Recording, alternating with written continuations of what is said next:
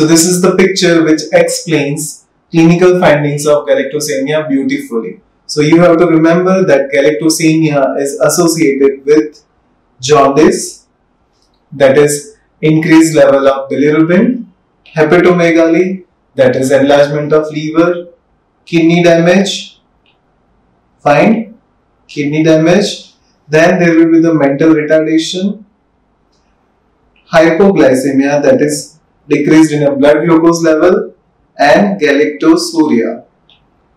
And one characteristic feature of galactosemia is appearance of congenital cataract.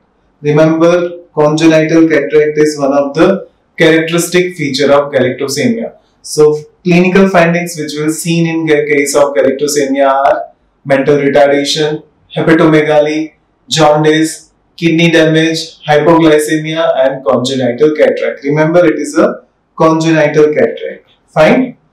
Now we will see what is the biochemistry behind all these clinical findings. What are the reasons behind all the clinical findings?